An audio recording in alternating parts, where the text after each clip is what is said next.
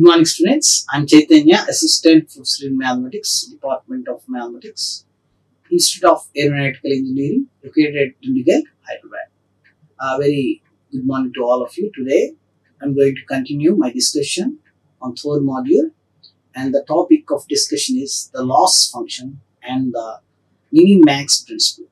So, let us start our discussion. Here, I'd like to start the lesson with an important introduction, that is, machines learn by means of a loss function. So, that statements emphasizes the importance of loss functions in machine learning. See, first of all, if we question us, what is machine learning? Generally, we misperceive or misconceive that machine learning means we are something about learning about machines. That means learning about machines, but it's not correct. Machine learning means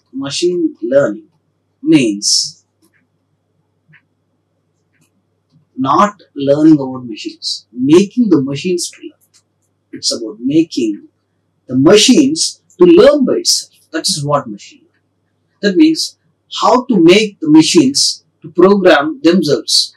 That means we will train the machine or computer to program itself. That's what basic the motivation behind the machine learning. So machine learning means making the machines to learn by itself, how to code or how to program. That's what. So in this process, so many things helps or in the evaluation of machine learning. There are so many programs, so many kinds of things helped in the evaluation of machine learning, and one of the important thing which plays in the evaluation of machine learning is loss function. Okay, so now we are going to discuss what is a loss function, how it plays an important role in machine learning. So loss function, it's a method of evaluating how well specific algorithm models the given data. That means when you want to analyze a given data and you want to obtain output from the given data by analyzing the given data and by processing it, and you want to produce some output, the desired output. For that, you may use a specific algorithm. So while using that algorithm, you may lose some information. So the loss function helps us how strong that algorithm, such that it is losing very little amount of information. If the algorithm is very good, it leads to minimal loss of information. If algorithm is not good, not good as expected, it leads to a huge loss in the information. So that is why the loss function is a tool which helps us to check whether the specified algorithm is good enough in minimizing the loss of information. That's what. If predictions deviates too much from the actual results, loss function would cough off a very large number. That means by using loss function, we will calculate the number. And if that number is very big, the loss of information, generally it is called entropy. There are so many measures, like if you can express the length in centimeters, meters, temperature in Fahrenheit. In the same way, the information is expressed in terms of channels or what you call knots. So many knots, channels, and so many measures in which we try to express the loss or information. Okay, basing on logarithm. Suppose if you use log base 2, it is called channels. If you use log base 10, it will be some knots, like that. So it depends on the logarithm function we are using as a loss function. Okay, the different measures will be used. So here, when you calculate by using the specified loss function, when you calculate the loss or information loss, if it is a very big number, that tells that we are losing lot of information in the process which we applied on the given data.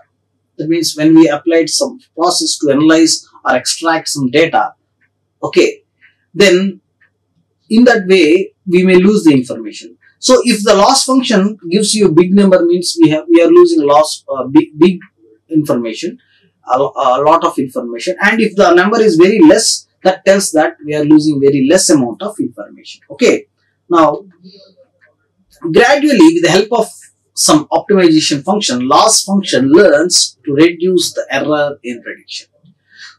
So the basic use of loss function is, when you suppose you have prepared a new algorithm in order to train the machine to program itself. That means you have developed a new algorithm so that the computer will produce a new algorithm, will prepare a new algorithm of its own to solve the situation in front of it and to give the output.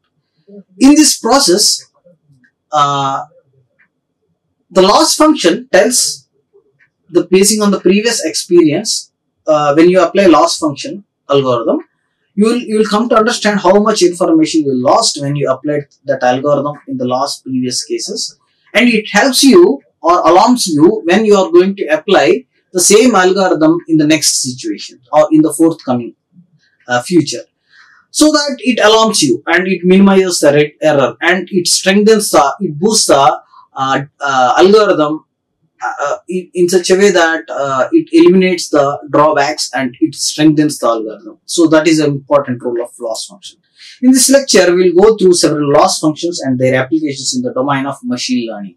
We will see certain types of loss functions, and we will discuss some application to understand the role of loss function in machine learning. Okay. Now, even though the decision theory and machine learning are very closely related, machine learning community traditionally focuses on one of the aspects of the problem, the following aspects. That is, actually decision theory is a separate branch and machine learning is a separate. It's a purely technical, computer oriented data science. Actually, machine learning is nothing but it is related to data science and artificial intelligence. And decision theory is completely different branch. Now we are combining combining both of them. Okay, decision theory and machine learning, we are very closely related. Means the role of decision theory is very high in machine learning. That's what he is telling you. Especially, you will apply decision theory by using loss functions to in the following three important aspects. Number one, first aspect is the loss incurred from mistakes. That means when we are entering the data, or when we are doing the calculations, we may do human mistakes or errors, calculations errors. Then we need to apply loss function and we have to make a decision. So that is what. And second thing, distribution of the data for simplicity. Suppose there is a huge data available with us. So you are trying to compress the data. That means you are applying dimensionality reduction. That means you are reducing the dimensions in a random way, and you try to compress the data. Then also you lose the information. So in that case, you have to make a correct decision by using loss functions. And third thing is probabilistic representation. Sometimes to analyze or predict some missing feature in the data, suppose this column is missing or this column is missing in the data set. So in order to predict that, you may apply some probability distribution parameters like normal distribution or gamma distribution or variance distribution. Whatever the distribution, you by using some probability distribution or Gaussian distribution, you will try to expect what the missing feature is, a missing column in the data set. In that course also, there might be a loss of information because we are predicting. We cannot, when we predict, it may not be exactly the original thing.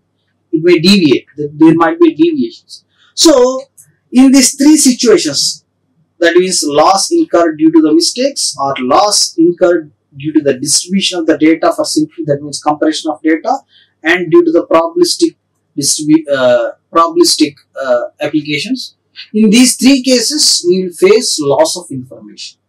So, in all these three things, we will develop some algorithms called loss function algorithms, and we will try to minimize the loss of information by using those algorithms. And so, in that way, the decision theory is very much closely related to machine learning. Okay, now let us look into the further aspects. Yes. The loss incurred by the decision maker can also be utilized for the optimal selection. Here, another second advantage. First advantage is to minimize the loss of the information. For that, we must learn how to build a loss function algorithm. Okay. Second thing, we can use that loss function knowledge in making an optimal decision when we come across the same situation in the next further times. Okay, so first thing is to prevent the loss of information in the current situation, and second thing is to make an optimal decision when the same situation repeats in the next future. So two advantages are with us by using loss functions. Most machine learning algorithms developed to focus on one of these aspects for learning and prediction. So you take any machine learning algorithms, majority of the algorithms are generally based on the following aspects based on learning and prediction. Let us look into them. Either learning the probabilistic model or minimizing the loss. That means whenever you are trying to prepare an algorithm in machine learning, you will take into account of either of these two things. One is the probabilistic model to analyze the data, or the second thing is to minimize the loss in the information when you are not applying the probabilistic distribution. That means there are two methods. One is probabilistic method and another one is non-probabilistic method. Okay. Under probabilistic method, you will use a Gaussian distribution or normal distribution or variable distribution or Cauchy's distribution or gamma distribution in order to predict the missing data features in the entire huge data set. Okay. Or sometimes you may resort to non-probabilistic methods like pattern recognitions, or some repetitive observations, or clustering, or regression. By doing those techniques, that is called non-probabilistic. Probabilistic methods, non-probabilistic methods. In the non-probabilistic methods, you have to minimize the loss of information. That is the objective. Okay, so with either choosing a correct probabilistic model when you are using probabilistic methods, or when you are using non-probabilistic methods, your objective is minimize the loss. So these are the two objectives you will set up when you are going to develop a new algorithm in machine learning. In probabilistic models, approximate inference, the process of obtaining the design model from the observations when it is not tractable, does not consider the task loss. See, in probabilistic model, there is no question of losing information or minimizing the loss of information. There is no question of that, because in the probabilistic model, you will use a probability distribution, and with the distribution, you will try to find out the missing feature in the data set. So that means you will apply a model, a probabilistic model, and you will try to track or trace out the missing features, and there is no question of loss of information. Whatever once you fix the probability distribution and you will apply it, and you will find out the missing value, and that's it. There is no question of loss of information. But if you resort to non-probabilistic methods like let me give you an example. Suppose pattern recognition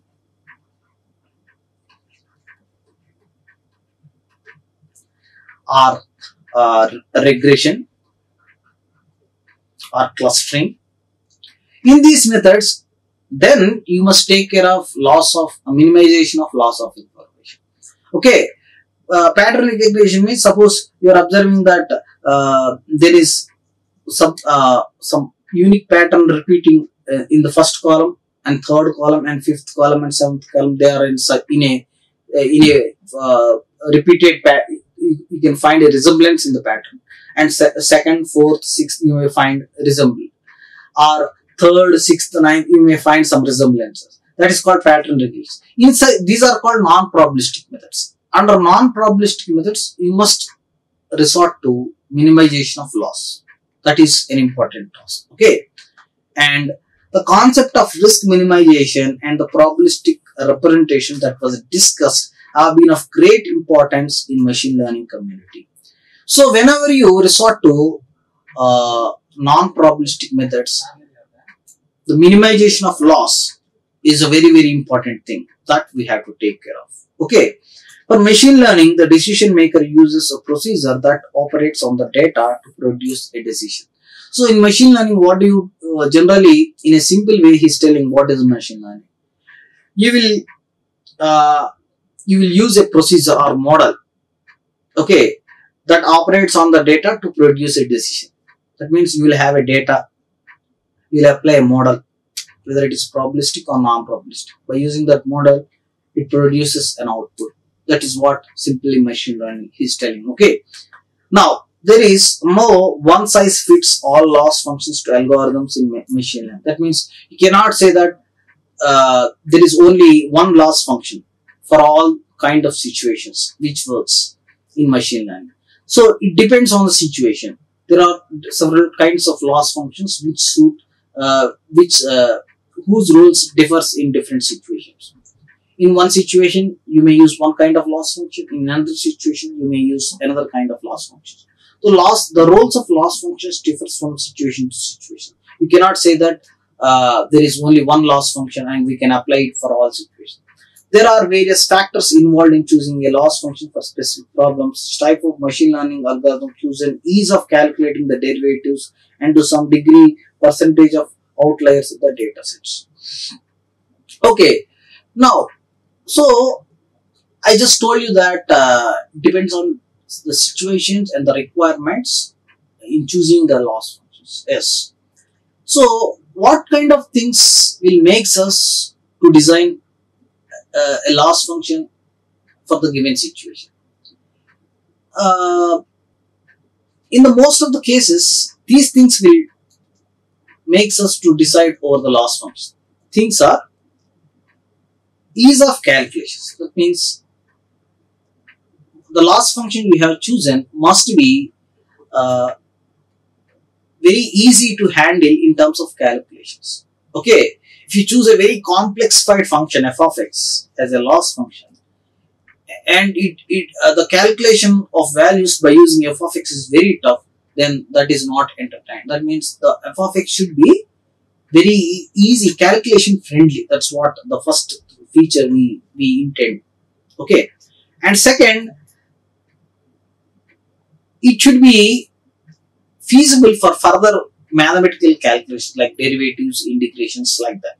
That means if you choose a function as a loss function f of x,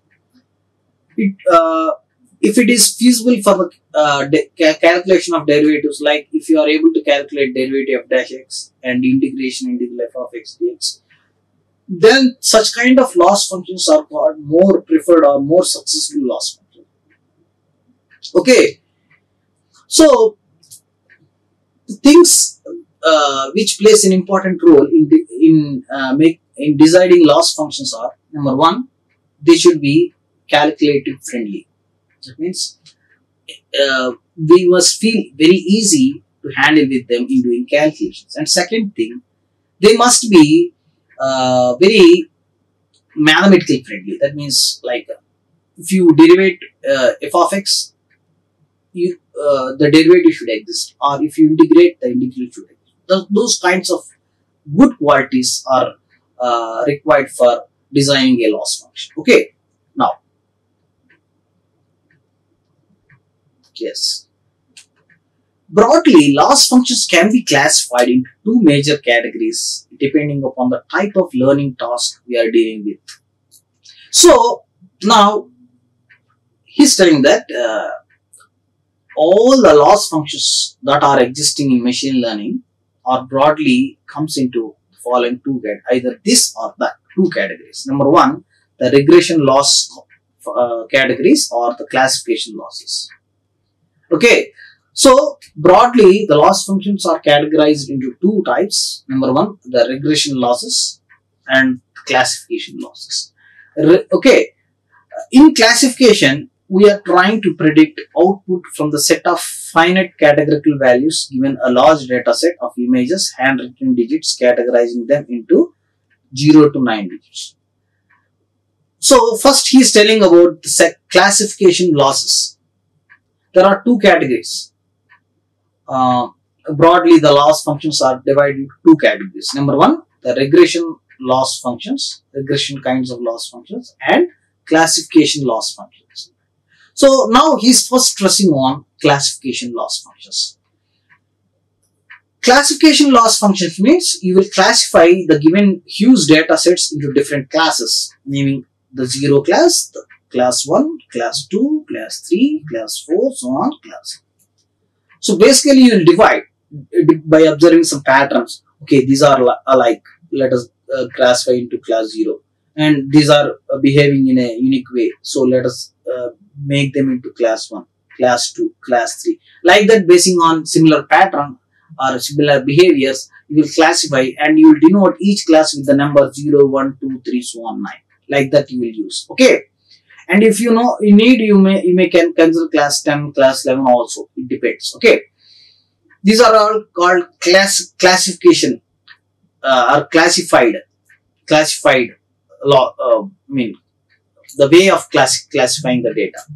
Regression, on the other hand, deals with predicting a continuous value, for example, given floor area or number of rooms or size of rooms, and predict the price of a room. That means, let me explain it more clearly. Yes. In classification, you will subdivide the entire huge data sets into subclasses like class 0, class 1, class 2, class 3, and then you will analyze what is class 0 and what is class 1. You will again penetrate into each class and you will check. Then, basing on the your analysis, you will predict the output. That's what classification. Okay. And in regression, it's not like that. Suppose you are unable to classify the data. Suppose I am writing here your data where you could classify and another data where you cannot classify. Let me write it with the help of example. I am writing like this: 2, 3, 4, 6, 8, 9, 10, 12, 14, 15. Okay, this is one data set. Now I am writing another data set. Another data set, say 2, 5, 6, 23, 39, 64, 88. Here you will find some patterns between 2, 4, 6, 8, 10, 12, 14, because they are all two multiples. You will classify them as 0 class, like 2, 4, 6, 8, like that you will classify. And you will remaining are multiples of 3. 3, 6, 9, 12, 15. You can classify again as class 3, okay, or class 1 as 3, 6, 9, 12, like that, 15, like that. Here, of course, 12 may be appearing in the both classes. That means there is a pattern. You can, by following that pattern, you are able to divide the data into two classes, class 0, class 1. That is multiples of 2, multiples of 3. But here in the second data set, we cannot find any kind of similarities between the numbers. That means there is no such kind of no such kind of classification is not possible here. Okay, of course these are even numbers, but you cannot find a unique pattern. You cannot classify. Suppose now you are asked to find out the y value at 7. If x is 7, what is y? In order to predict here, okay, then you will approach regression. Okay, so in order to fill the gaps, intermediate gaps between these numbers, okay, what would be the gap here? What would be the gap here? Then you will resort to regression. Okay, what would be the next number after 88? That is the question. Here you may predict, because by it is following some pattern, you can predict easily. But here these numbers are not at all following a pattern. So predicting the next number would be very tough. In that case, we will resort to regression. That's what he is telling. Okay, now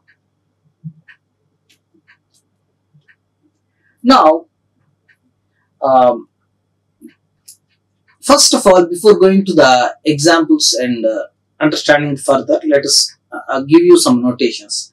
Here n means number of training examples. That means how many before making the machine to program itself. Okay, first you have to train it by giving a sample data set and sample algorithm. You will train it. Then after it gets well trained, it will, when you give the real data set, it will automatically develop a suitable algorithm and it gives the output. So the number of training examples is denoted by small n, and ith training example is denoted by small I, and y of I is the value or output of y output at ith training or ith procedure, and y cap I is the estimation. This is the original value, this is the estimated value. Okay, in the ith training. That means when you apply the algorithm, you may get a value that is called y hat I, but the original value may be different. Okay, that is denoted by y of I. So 4 notations. N means number of training examples, and I means the ith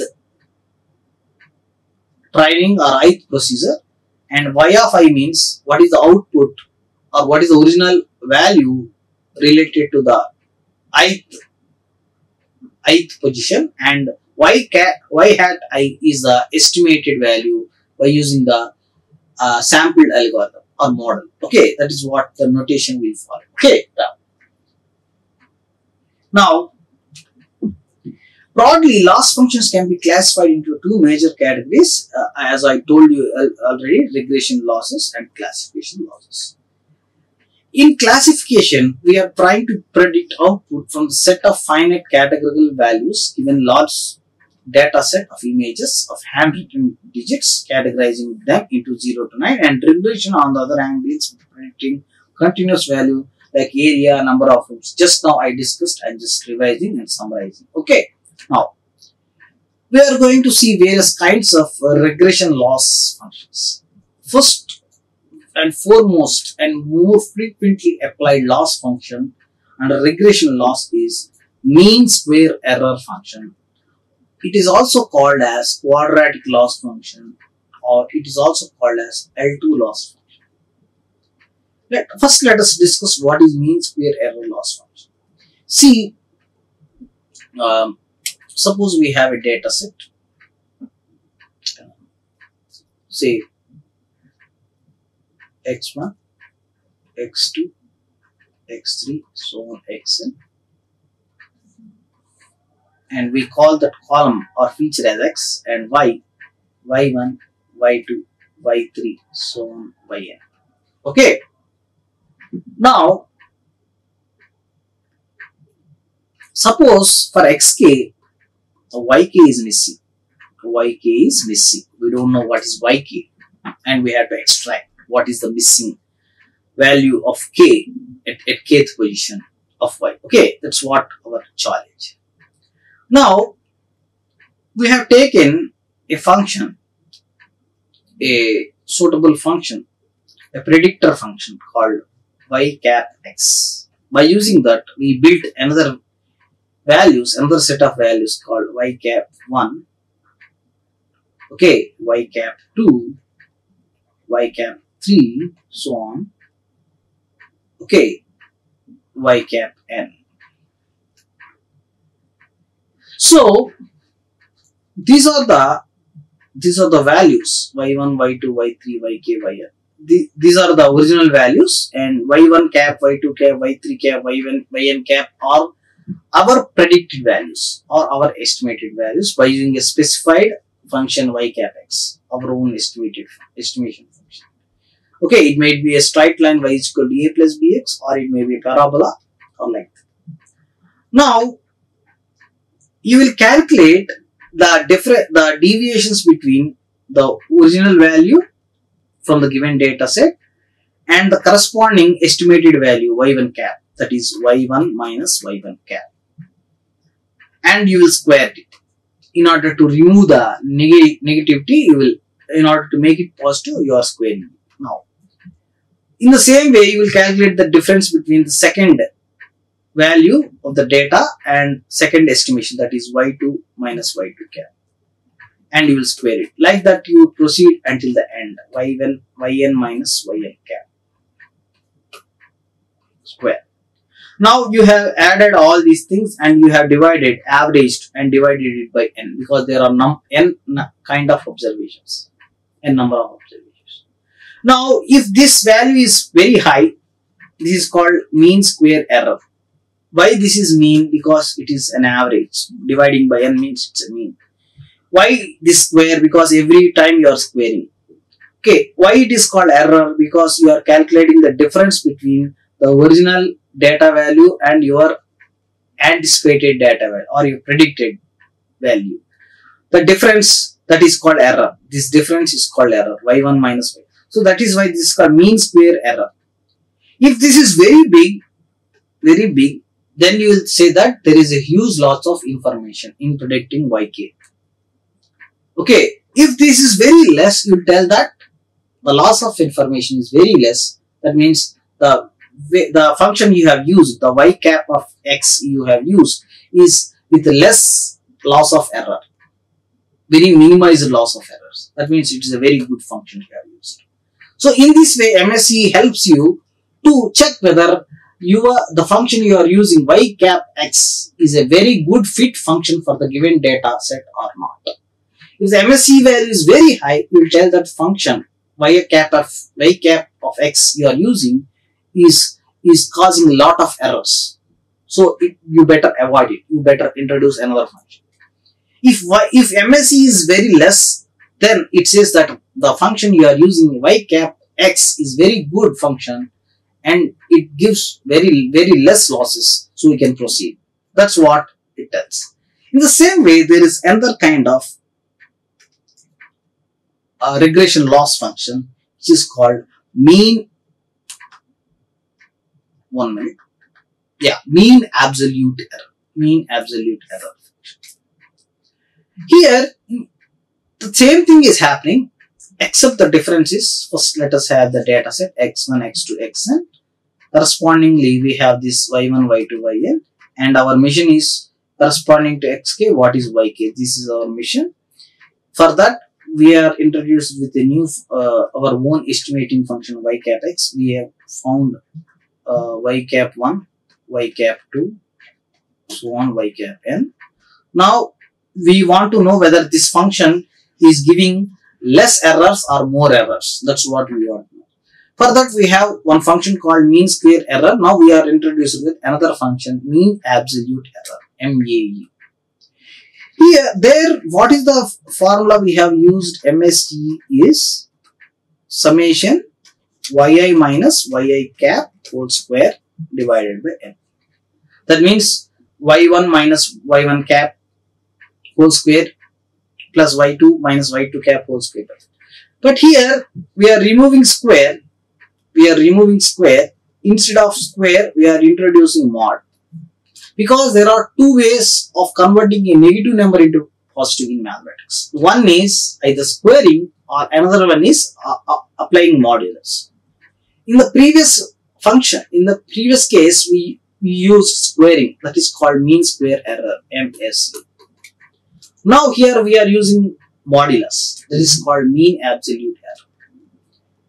See, when you get the answer is very big, then we tell that the y cap is not working good. It is leading to big errors.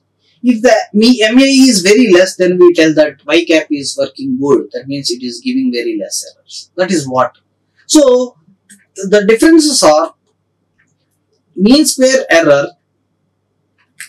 measured as the average of square differences between the predictions and actual observations.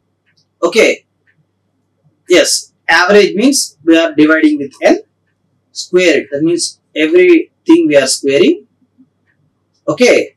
And difference, we are taking the difference between the actual value and the predicted value cap, yi cap. Okay, that is what he is interpreting. It is only concerned with the average magnitude of error irrespective of their directions. Here it is he is telling that the advantages as well as the disadvantages. Advantages, here we are squaring and adding. Okay. The disadvantages, everything we are making positive by squaring. That means you are not at all bothered whether it is negative or positive. If the deviation is 2, that means we are telling 2 steps ahead. If it is -2, we tell that it is 2 steps behind. So we are missing about the direction. Due to squaring, we are not able to judge the direction whether it is increasing or decreasing. However, due to squaring, predictions which are far away from actual values are penalized heavily in comparison to the less deviated. Also, due to squaring, there is another disadvantage. One disadvantage is due to squaring, we are not able to tell whether it is moving in forward or backward direction, that is increasing or decreasing. The second disadvantage is, see, suppose the difference between y2 and y2 cap is 100. But we have squared it. y2 minus y2 cap, we have squared it. That means it becomes 10,000. That means the value is almost 100 times. That means what he is telling, far away means it is increasing the magnitude. The actual distance is 100, but when you square, it becomes very big number. That means it is too far, and heavy, it becomes very heavy number. Okay, these are the two disadvantages. And MSE is nice mathematical properties which makes it easier to calculate the gradients. But the advantage, most preferable advantage of MSE is this function MSE will be always mathematical friendly. That means you can calculate derivatives, okay, and you can calculate the integrations. So it is integration friendly, derivative friendly, addition friendly, subtraction. That is why mathematically it is more friendly. But the two disadvantages are, it is this ignoring the directions, and second thing is when you square, the number becomes very huge. These are the two disadvantages. And the best advantage is derivative friendly, integration friendly. That means mathematical friendly. Okay. Now, when it comes to the mean absolute error, it also ignoring the directions, because you apply modulus, you cannot tell which direction is positive, negative, both are positive. Okay, but it is not as mathematically friendly as MSE, because modulus, you cannot, mod x never have derivative. X square has derivative, but mod x doesn't have derivative. Okay, x square derivative is 2x, but mod x doesn't have derivative. So this is not as mathematical friendly as the mean square error. Okay, now let us look into one small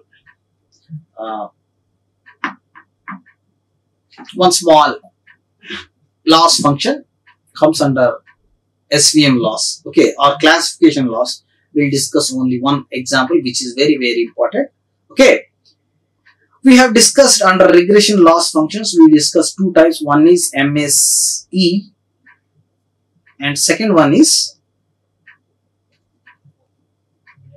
mean absolute error, MEE, mean square error and mean absolute error. Okay, now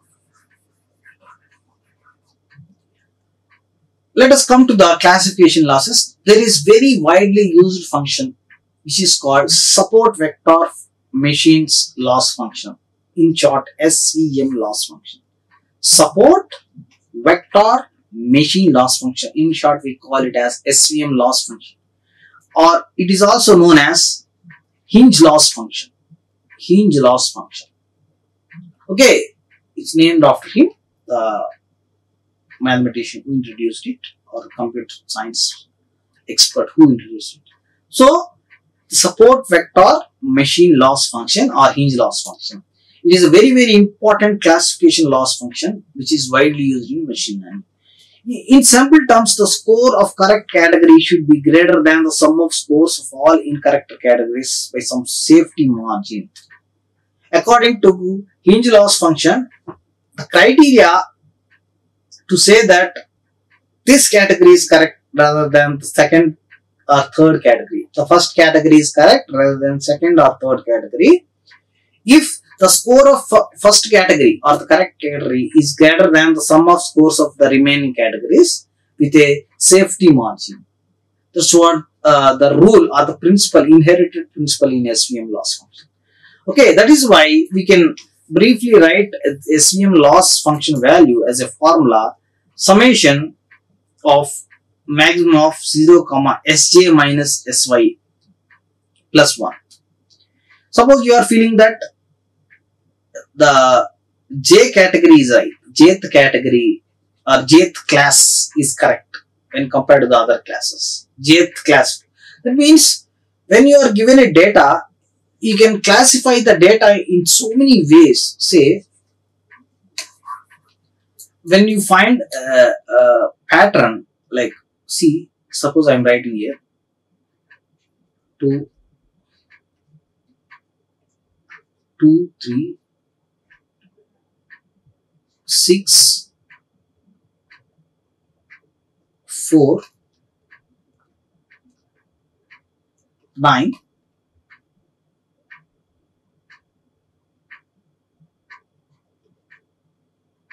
or 1 minute.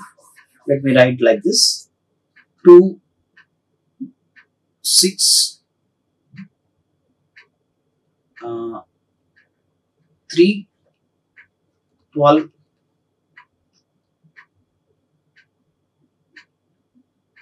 and 24, 36. Here, if you see 6, 12, 24, 36, all are divisible by 3. In the same way, 6, 12, 24, 36 are all divisible by 2. So, there are two ways of categorizing the data. One is multiples of 3 and one is multiples of 2. So, there might be different choices of classification of the data. Okay. Now, your challenge is which classification is very good and compared to all. I mean, you have to judge this way of classification is good or this way or this way or this way. So, for that, you must take the help of SVM loss function. According to this function, suppose you have n ways of classifying the data. You have n ways of classifying the data. Okay, n ways of classifying the data. Among them, you feel that jth way is the correct way. Jth way is the correct way. Okay, that is your intention, that jth way of classification is most strongest way than the all other ways. So to check that, you will calculate this. That is, you will choose the maximum of either 0, Sj minus Sy I. Okay, that means the others. Ith classification. That means and kth class. That means if you put I is equal to 1, first classification. I is equal to second classification. Like that, you will take the difference and you will take a margin, safe margin is 1. Okay, now you will take the sum of all these, you will pick the maximum of all these two numbers. That means here you putting 0 because either the thing will be 0 or positive. That's what you not allowing negatives. Okay, either it should be 0 or it should be positive. That's what, by choosing maximum. And you will sum all these things. If this number is very huge, then you tell that J is not at all a good classification. If it is very less, then you tell that Jth classification is very good. So basing on this calculation, you try to know whether Jth classification is good or not, or it is giving very less loss of information or giving very huge loss of information. Let me explain with a live example. With that, I will conclude the lesson. Here we are having some images. We receive some group of images of related to an animal. Okay, and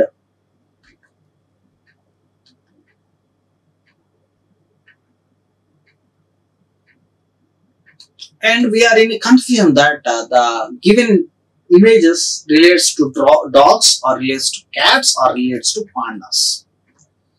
Okay, that means we received some images which are very clumsy, not clear, but we are expecting that those images are related to either dogs or cats or pandas. So now you have made some calculations. Okay, and you have listed this table. By using your calculations, you got this table. Maybe pixels or lengths or breadth, somewhat you are listed like this. Okay, now you got 3 images, and basing on 3 classifications, and you have to tell whether all the images belongs to dogs group or cats group or pandas group. Now these are the numbers you obtained in your calculations. Okay, now you will use this SVM loss function formula, that is maximum of 0 comma predicted minus original plus 1. Predicted minus original plus 1. Okay, that's what you are using the formula. Now if you take this first column or image 1. Okay, image 1. Suppose you are predicting that all the images represents dogs group. So this one will be your, okay, you are predicting that all this belongs to dogs group. Then the original, suppose your prediction is correct. That means your prediction is correct means this will be correct value. So you will calculate the differences like this: 1.33 minus 4.26 plus 1 minus 1.01 minus 4.26 plus 1. And if you calculate this, the answer will be minus, it's a negative value. If you calculate this, the answer is again negative. So in the both cases you will get, when you choose maximum according to the SVM loss function, you will get the maximum as 0 and 0. Okay, and if you add these two things, answer is 0. So here the SVM loss function is giving that for dog, for the prediction of dog, if the dog is correct, the loss is very 0. Loss is 0. Okay. Now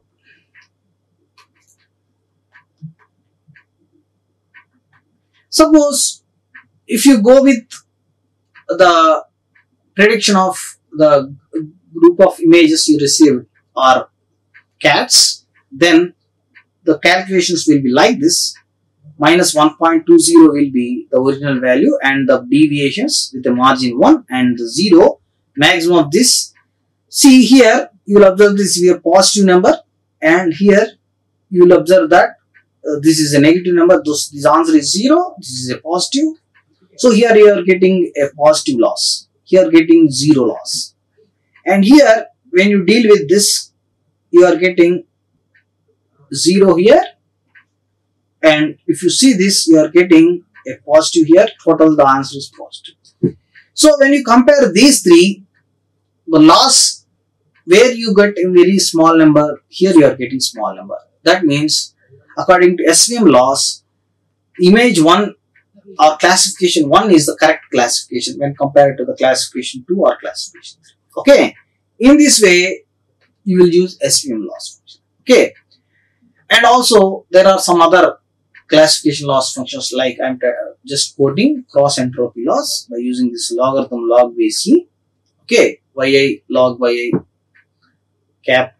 Of course, this is also used for regression loss yi log yi cap 1 minus 1. Okay, so these kinds of loss functions we come across in our machine learning algorithms. Okay, and minimax algorithm, I just wanted to quote what is the meaning of minimax algorithm. Minimax algorithm is a recursive or backtracking algorithm which is used for decision making and game theory. It provides optimal move for the player, assuming that opponent is also playing out. That means it is a two-player games in a two-player games, assuming that both will play in such a way that optimal strategy. That means he tries to make maximum profit, he tries to make minimized loss, like that. Okay. In such games, you will use minimax algorithms to predict the moves of the players in the next steps. What is the second move of X? What would be the second move of Y? What is the third move of X? What would be the third move of Y? Like that, this minimax algorithm tells that choose the minimum of maximum. That is what minimum. That means out of maximum benefits of X has to choose the minimum, and out of the maximum losses of Y has to choose the minimum. That's what minimax algorithm. This is a backtrack algorithm. It helps in designing various kinds of machine learning algorithms. We'll discuss it in detail in the next classes. And thanks for your patience learning. With this, I'm concluding the lesson, and we'll meet in the next lecture with an important topic. Thank you all. Like, share and subscribe. Hit the bell icon for more updates.